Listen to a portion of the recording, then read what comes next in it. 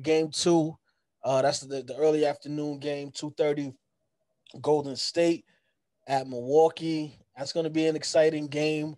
Uh, Steph Curry with the shot is back in action, and they got a pretty deep roster. Obviously, we know Klay Thompson isn't going to be there; he's out for the season with that leg injury. But they do have Oubre, Andrew Wiggins, Draymond will be back, and of course the number two pick in the NBA draft, my guy James Wiseman. I'm taking Milwaukee to win this one. I just think Giannis is going to be too much for those guys, and I don't expect James Wiseman to come out the gate and just go into beast mode just like that. I think we'll get a regular Steph game anywhere from 25 to 33, 34 points.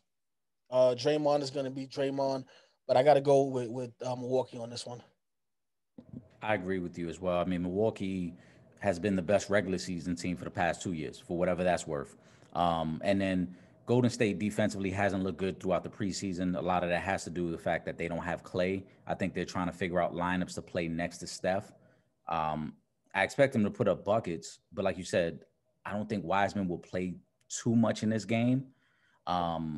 And then, are we sure we know what we're getting from Kelly Oubre and from Andrew Wiggins at this point? So it's Steph and then a lot of question marks, whereas Milwaukee, they're set. We know what they are. Again, best record in the regular season over the last 2 years. Drew Holiday is an upgrade over Eric Bledsoe. And I expect Milwaukee to come out with a little bit of a vengeance and some excitement as well because Giannis just signed a new deal. So they know they have their star in place. I agree. I think Milwaukee wins that game. Yeah, definitely.